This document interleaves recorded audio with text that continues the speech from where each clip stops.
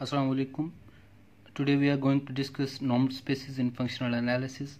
First of all, we will look into the definition of normed space. A norm, this symbol X is for norm space.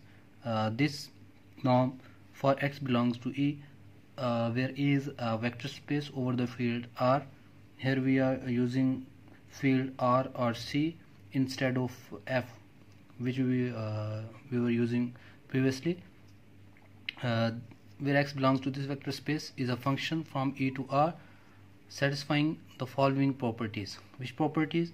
First property is non-negativity, X greater or equal to 0, and X norm is equal to 0 if and only if X is equal to 0. Here this X is also element of a vector space, so this is a vector, and X norm is equal to 0 means this is a 0 vector.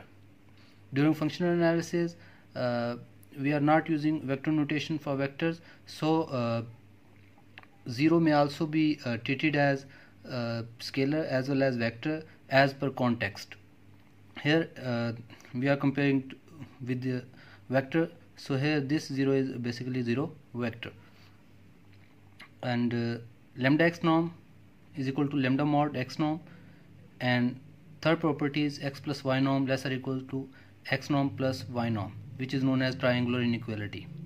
Okay, a few authors write it this one as first property, and X norm equal to 0 if and only if X is equal to 0, this one as a second property. So some write it as into 4 properties. Here I have written this into 3 properties.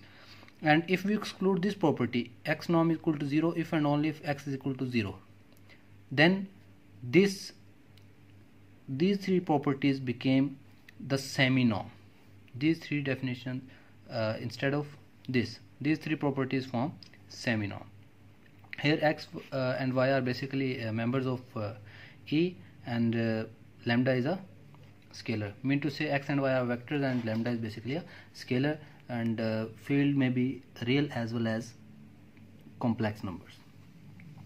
With this definition, dxy between the 2 points in E is the norm of the difference. Okay, D may be written as X minus Y norm also, and the triangular property may be represented as X plus Y norm less or equal to X minus C norm plus C minus Y norm. We write X for the linear space E. Okay, here we are using our vector space as E, so this E with norm this pair is known as normed space, or E is a normed space with norm this. Okay, next we have another definition, stronger norm. A norm 1 is said to be stronger than the norm 2 if there exists a constant capital C which is positive, such that second norm less or equal to C X norm, X first norm. For all X may be any vector belonging from vector space. The norm first norm and second norm are said to be equivalent if there exists constant capital C small c such that this relation holds. Mean to say second is stronger than first and first is stronger than second one. Okay.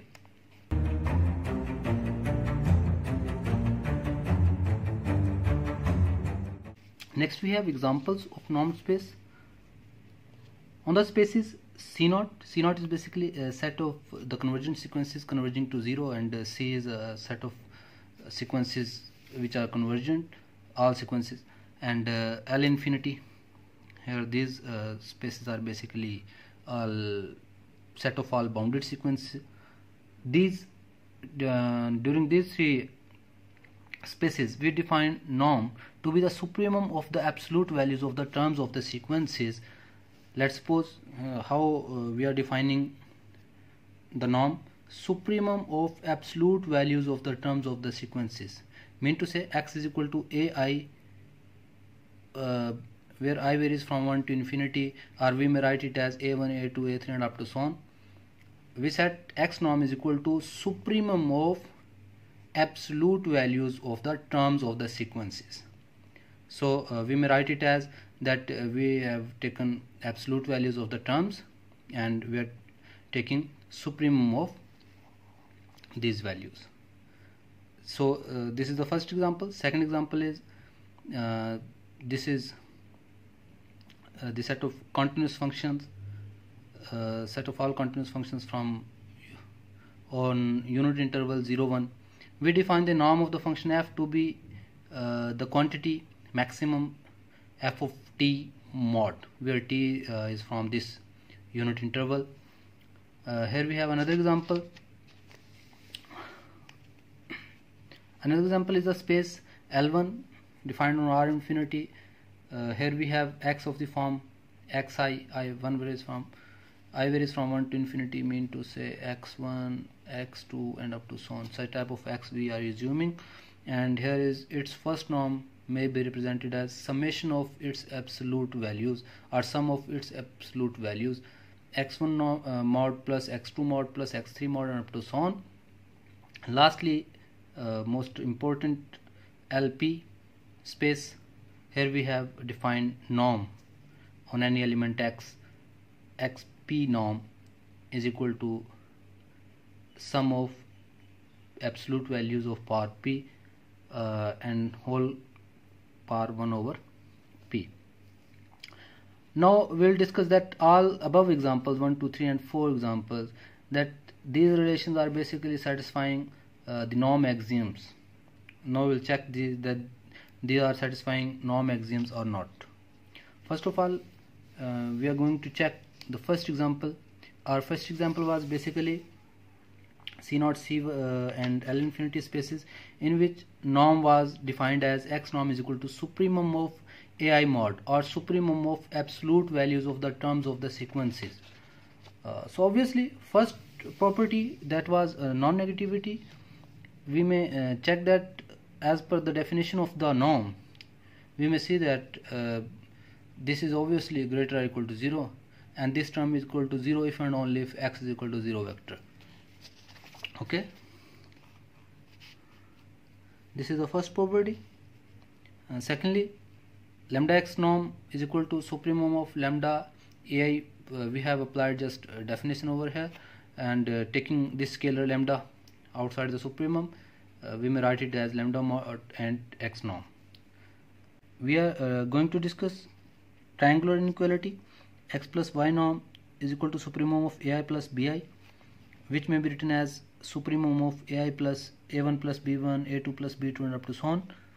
And then we have applied triangular inequality on this modulus property, a plus b mod less or equal to a mod plus b mod. Okay, and then separating this supremum, we have x plus y norm less or equal to x norm plus y norm.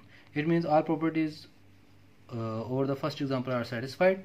Now second example, C01 set of all continuous functions on unit interval.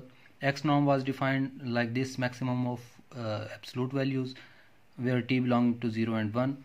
First and second properties are obvious, that norm is non-negative and equal to 0 if x is equal to 0, and secondly, lambda x norm is equal to lambda mod x norm, and x plus y norm is equal to maximum of xt plus yt mod, that may be written as less or equal to maximum of xt mod plus yt mod, that may be written as x norm plus y norm. So all the properties are also satisfied here. So the second part also satisfy all the properties of norm. Third example, which is L1 space. Here x was considered like this, and its first norm was x1 sum of its absolute values, that may be written like this and as well as this. Our first example may also be written during these separated terms also. Here moving towards next, I have used both types of notations here, that first mod is non-negative and equal to 0 if and only if x is equal to 0 vector. And okay, second, lambda x first norm may be written as absolute value of lambda and x first norm. Similarly, triangular inequality may be used for all separated terms, and by taking similar terms together Here these terms may be written as first norm of x and these terms may be taken as first norm of y. So all the properties of norm are also satisfied over here. Before moving towards next topic, which is LP space, last example, we are going to discuss one definition which is Minkowski's inequality. For x, if x and y are like this, xij and eta j, then summation xij plus eta j per p whole per 1 over p may be written like this. This is well known inequality known as Minkowski's inequality. Last example, that was LP spaces. Mod was defined like this, and first and second properties are obvious because we can say that they are non-negative and equal to 0 if and only if x is equal to 0, as well as lambda x norm. Second property may also be explained.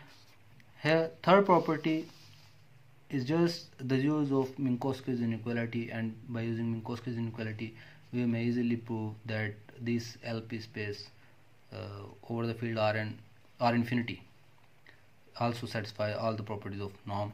So all these examples which we have shown for the normed space also preserve norm or satisfy the properties of norm.